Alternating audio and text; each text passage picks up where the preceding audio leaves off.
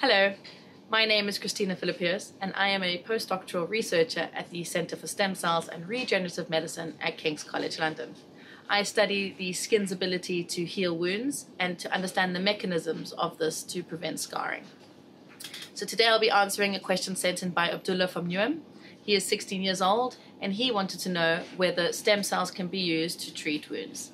This is an excellent question, Abdulla, because the simple answer is yes. This is exactly what we are doing. There are currently many instances where stem cells have been used to treat wounds. For example, there is a clinical trial currently taking place for burn patients where they're spraying on cells onto the burns to help them heal faster. These cells are taken from the top layer of the skin and they are called keratinocytes. Whereas our cell therapy will be using cells from the lower part of the skin. These cells are called fibroblasts, and these fibroblasts are responsible for creating all the structural proteins of the skin.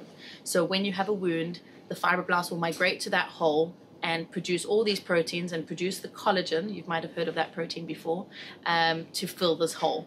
But if they produce too much collagen, then you end up having a scar.